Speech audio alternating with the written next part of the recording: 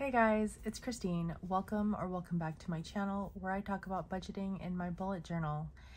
Today's video is going to be a little bit different. I have been putting this video off for a while because I wanted it to be perfect. I wanted to have everything ready. I wanted to have a plan, but it's just never going to be perfect. There's always going to be things that are going to change or things that are not going to be exactly as I planned, so I decided to jump right in.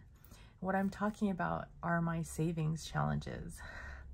I really meant to do this at the end of 2022, but I was nervous. I didn't know how my finances were going to look in 2023. There were just so many variables. So we're just going to do this, and I hope you will stick around to watch. Okay, so I am still using this bullet journal because, of course, look at that, beautiful. One day I will make my own cyanotype, but right now it's like raining every day, almost every day in California, so that's not going to happen right now. Anyway, so my finance goals, or 4 of them anyway, for this year are to max out my 2022 Roth IRA. I've got $1,000 left to go in that. I can meet that probably by February. My deadline is April 2023.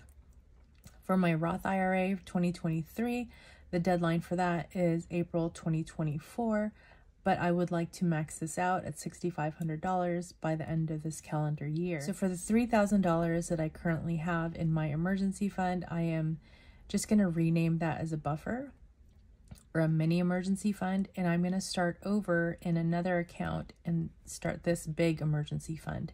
My goal for this is $12,000. I'm not sure if I can reach that this year, but I sure am going to try. I think realistically I could probably put away $5,000, maybe $6,000, but we shall see. Intelligent portfolio, I am planning to set aside $5,000 so that I can start this intelligent portfolio with Charles Schwab, which is like a robo-advisor situation. And I really want to do that this year because I need all the help I can get. So going to my January 11th paycheck budget, I will just show you how that's looking. So for my buffer, there's a $3,000 right there. Roth IRA, I sent $300 to that. 100 envelope challenge, I'm budgeting $400, and basically how that's going to work is I am splitting those into 2 goals. So the money that I have for the 100 envelope challenge is going to go towards my intelligent portfolio, and the remainder will go towards my emergency fund. For my routine sinking funds, I budgeted $150. For my non-routine sinking fund, I had $100 left over from this budget, so that's what I'm sending to it. So that's sort of a quick breakdown of what money I'm going to be playing with this weekend. So how I'm planning to do that is I am going to do prop money cash stuffing and also like savings challenges. So basically I am a non-cash budgeter. I don't trust myself with cash. I tend to spend it and not look back, which is terrible. And I have no digital footprint, to look back on, or I have no trail to look back and say, well, I spent such and such amount at such and such store. I can't really do that with cash. I tried. I was a cash budgeter before. I probably stopped like in 2020 when going to the bank was a chore. So anyway, let me see. Let me show you guys something.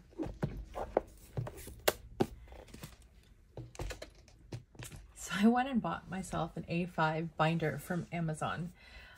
Yes, I did cancel my Amazon Prime, but if you spend over $25, they give you free shipping. So I took advantage of that. I did buy this A5 binder. It doesn't come with envelopes, but I did buy those separately. I bought 2 packs of 8 envelopes each. These are 4 that I'm not currently using, so I just left them out because it's kind of hard to close this thing. It's a thick boy. So yeah, these are A5 and I didn't get any stickers to personalize them. I figured I would just put a card and, you know, handwrite on the card. That way I didn't have to spend even more money. I'm going to show you guys the envelopes in a little bit, like along with the cash, or with the savings challenges, but I want to show you my prop money. So this is like a kid's set, so don't laugh, okay? I was feeling very self-conscious about this, and I actually had to, very early this morning, look up some YouTubers who did like prop money, cash stuffing. So I just want to recognize Judy Speaks Dinero and Kia's Budget Life. I will link those specific videos that I watched down below because I was feeling very self-conscious about using this fake money, and in a little bit I will show you the fake money and you'll know why. So anyway, this is the company that I bought it from. It is Play Money. I wanted to be sure that it looked fake because I didn't want to accidentally take fake money to the store or whatever, and you know, I think that's a felony.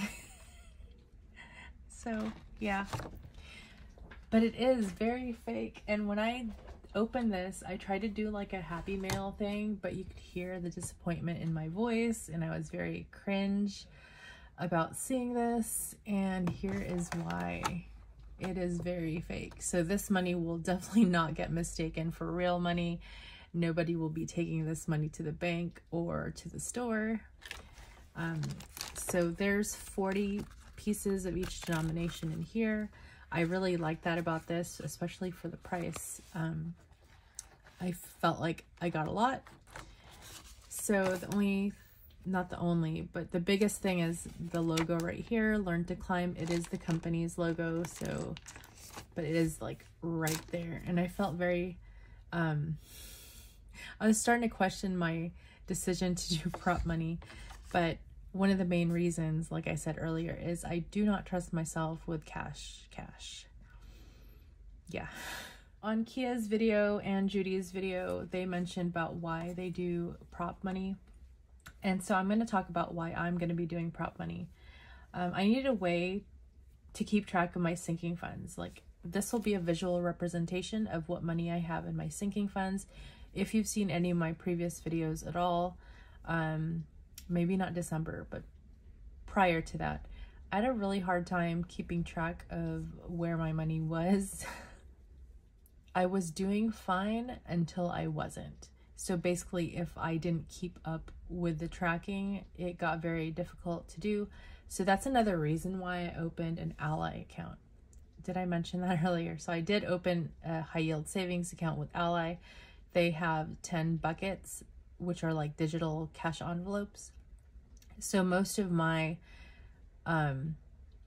prop money cash envelopes will correspond with a digital envelope in Ally. So that's another way for me to keep my money separate, but I still wanted a visual representation without having to go over it every single time, like in my videos. The second one is I don't trust myself with real cash. I already talked about that. I wanted to keep my money safe from like break-ins or a fire or whatever, or you know, or me losing it, which has happened. Like sometimes I'll find like a random bill somewhere. Anyway, I also wanted to earn interest in Ally, so it's a high yield savings account. I think they're at a 3.5 APY right now. It's not as much as my T-Mobile checking account. It goes all the way up to 4%, but it's limited to just the $3,000, and anything beyond the $3,000 is only getting 2.5%. So I wanted to make that switch to Ally for that reason. And yeah, just the bonus is I don't have to go to the bank to withdraw money, deposit money, or any sort of thing. I hate standing in lines. I have a phobia, I think, maybe not like clinically, but I have a fear of going to the bank and it getting held up. Another reason why I don't like to carry large sums of cash around, because I am afraid it's going to get stolen from me. I mean, that's a real fear, I think, so I can't call it a phobia, I guess. Anyway, so moving on. I actually have cash in my room in a little safe. 3 guesses as to what the color is. But anyway, I am gonna go over my real cash with you guys at the end if time allows. So we're gonna go to this page right here. And if you saw my bullet journal setup video, you'll know about this page and this page. Like I showed it, I think, when it was still in pencil. I don't know if I showed it like after I inked it in. Anyway, so basically how this is gonna work is I'm gonna pick 2 cards. So here's another thing I made. If you follow me on Instagram, you've already seen this. So you're gonna pick, or I'm gonna pick 2 cards. So 88 and 91. And then I am gonna take my handy dandy calculator. She should be prepared. Come on, Kristine. So I have allocated $400 to this challenge. So I'm gonna take 88 plus 91, and that's 179. So that's gonna go into my intelligent portfolio. Okay, and then I'm gonna do 400 minus 179, and 221 will go into my emergency fund. So that's how that's gonna work.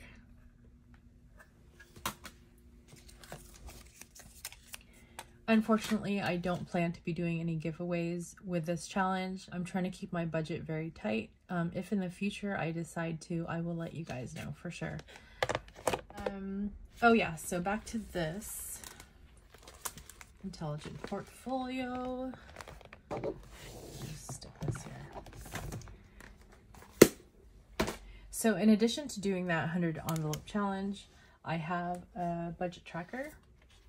So that is Stackman. I got this from Debt Free Charts. I will link their website down below. In the month of January, they are having a lot of their finance trackers for free. So I definitely urge you to check them out if you are trying to get into savings challenges, but don't necessarily want to spend more money on them. So yeah. So here for Stackman, we're aiming for 5,000, and each little circle is going to be $50. So I colored this in, you guys. I had so much fun coloring this in. I mean, you could tell like it's not great, but like from far away, doesn't it look cool? So the example we got was 179. So I will write on the third one, I'll write 179 and color those in. And so whenever I get to $50 increments, I will, you know, color one in and then write the amount that I actually put in there, because I don't want to round up.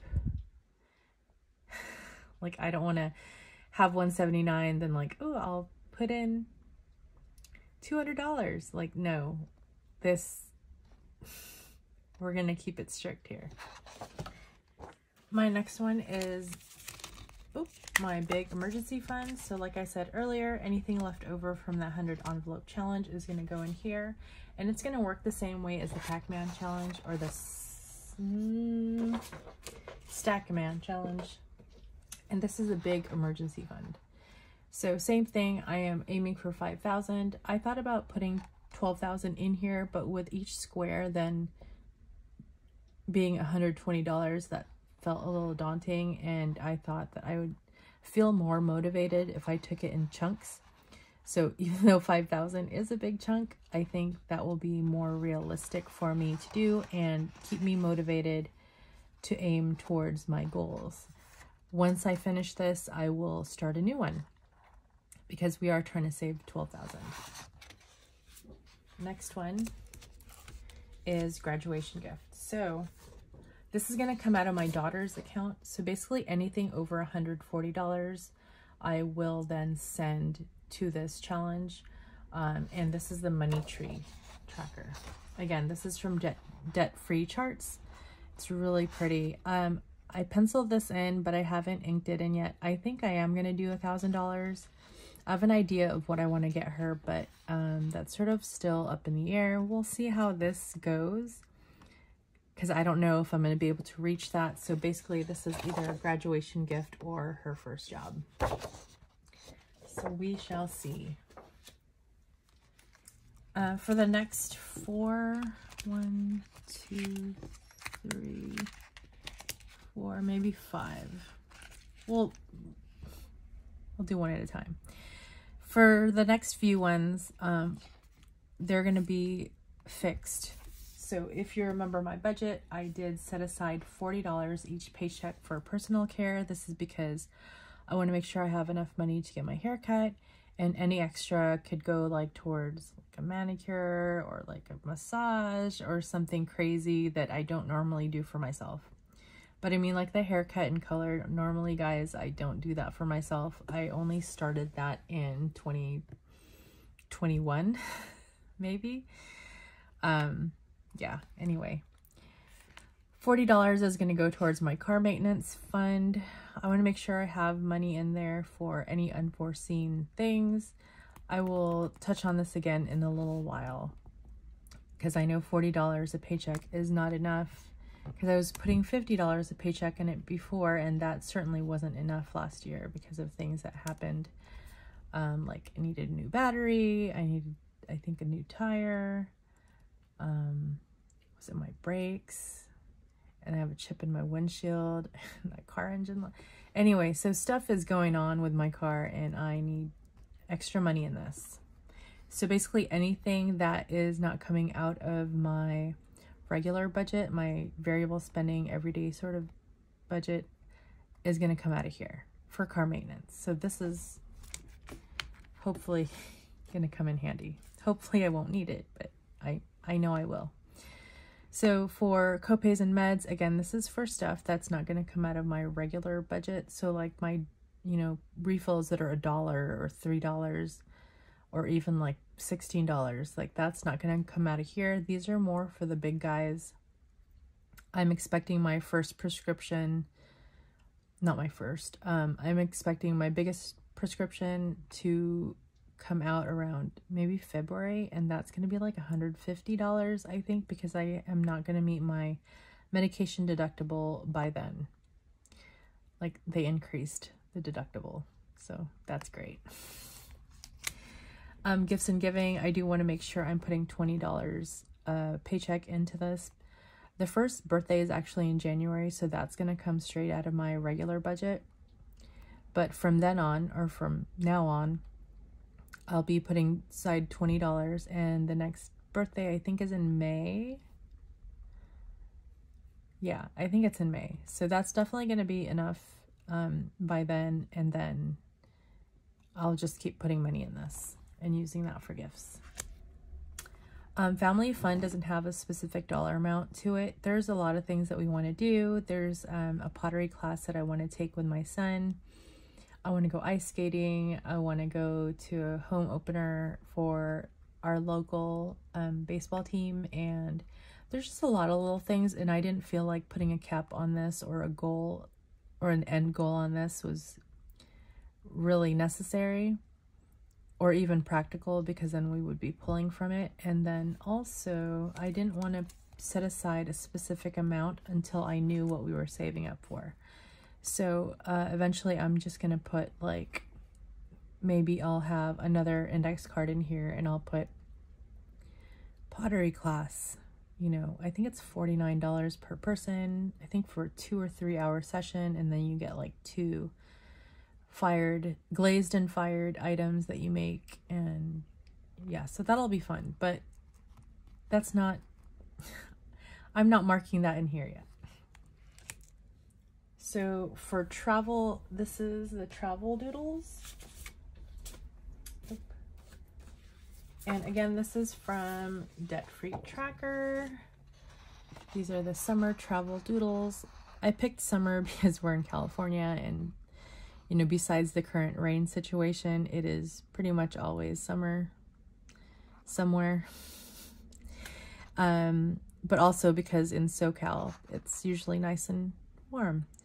So here for summer, we want to go to the beach. I want to go to Griffith Park and do like a hike. There's a lot of things on my 23 and 2023 that I want to do that I can knock out with this challenge. So I'm saving up $1,000. I know gas is going to be like $140. Lodging for a 3-day weekend is probably going to be like $400 to $500.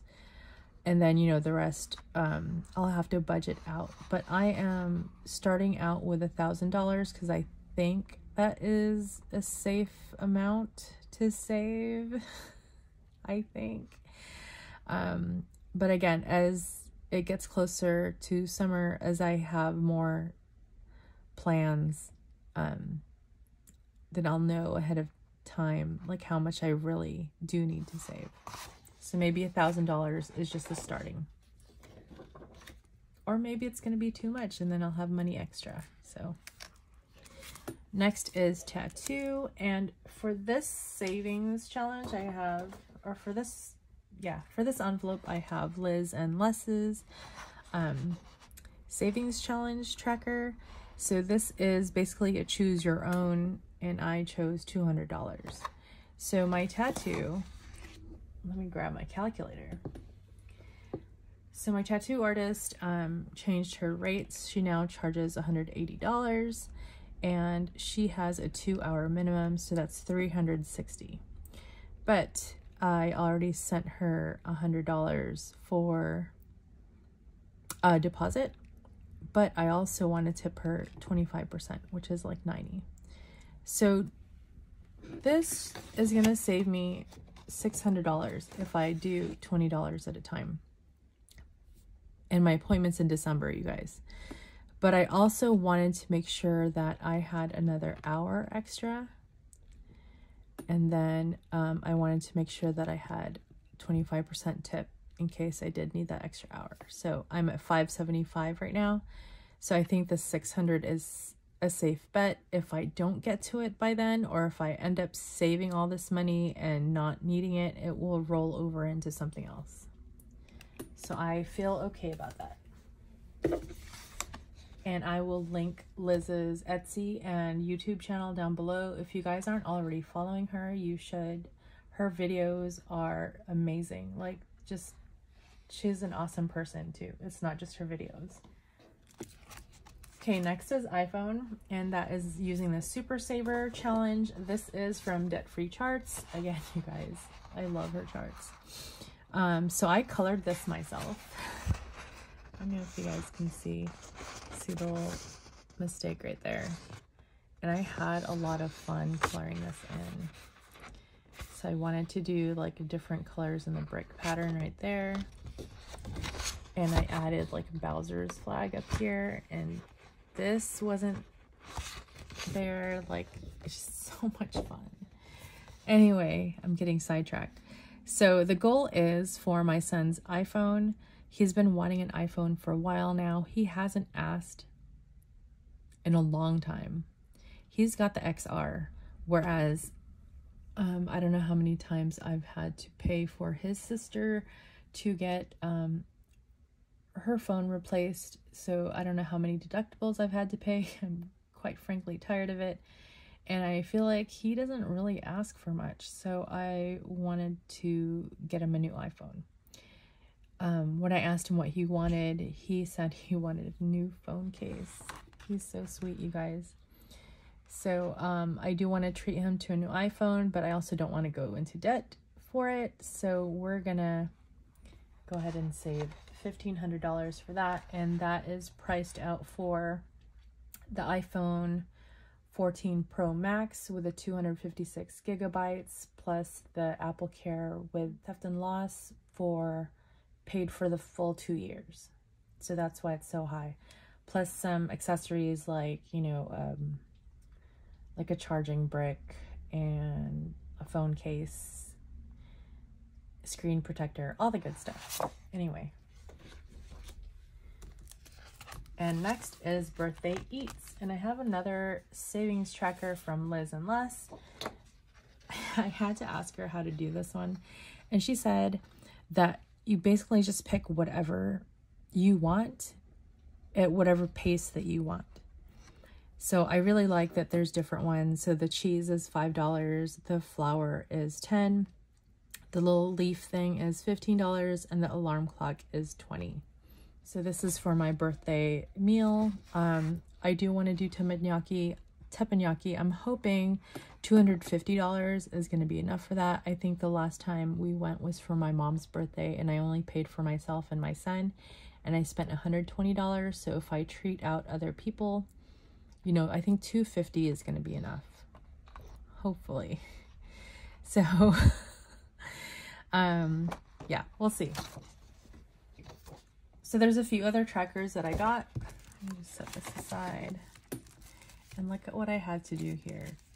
Just so I can close it, I had to slide those around, or else it won't close.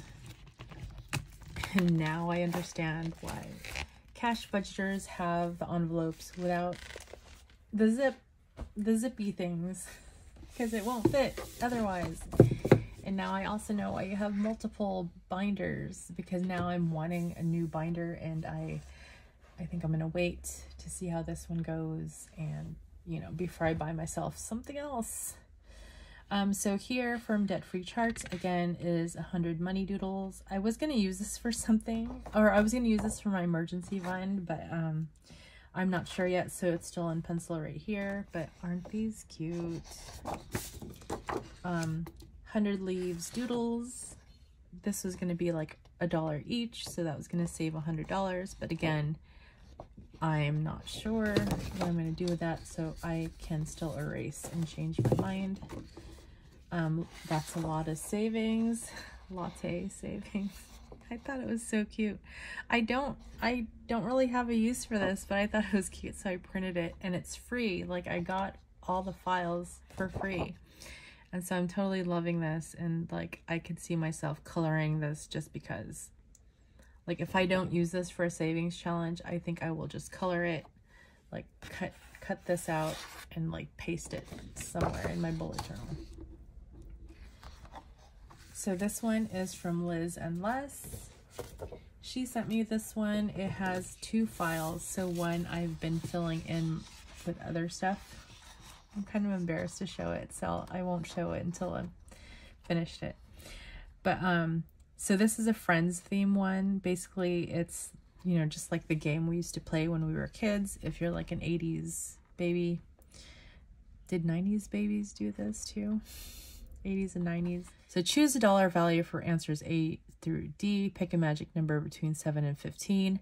Cross off items using your magic number. Pay yourself that amount. Ultimately, you'll discover your fake future. So, yeah. Again, I don't have an envelope this corresponds with. I think I will buy something for myself using this, but I'm going to hold on to that for later use. So I totally meant to thank these people, or to recognize them at least during my video. I'm really sorry, you guys. So for prop money ideas, I did get that initially with Vita with Vicky and Debt to None.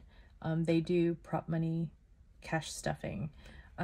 Also Vita with Vicky, she mentioned on her channel one time that she needs to use Sort Quick for her fake money. So I did buy that, but I can't find it right now. And for the 100 envelope challenge, I got that idea. Well, there's a lot of people who do 100 envelope challenge, but Katie from Katie of the House is the first one that I remember anyway. The first one that is a digital budgeter who did the 100 envelope challenge. And I know she got the idea from somebody else, but I don't know who. So I am crediting Katie, and I'm going to link her channel down below. Other channels that I watched that have the 100 envelope challenge that are cash budgeters are the Crafty Budgeter and Lisa Marie Budgets. I don't think Lisa Marie does the 100 envelope challenge anymore, but she used to. So I will still link her channel below. As I said, Debt to None is also doing the prop money $100. No, she's also doing the digital 100 envelope challenge. Yes. Okay. And I already told you guys about Judy Speaks Dinero and Kia's Budget Life for a little bit of encouragement for prop money, for using prop money, because I was feeling really, really self-conscious about that. So I think that's it. I hope I didn't miss anybody. Thank you, Liz and Les, for the awesome savings challenges. There are some other savings challenges that I want to use. I'm watching everybody's videos and keeping a mental note. There's one in particular that I really want to buy, but it requires me buying a dice, a set of dice.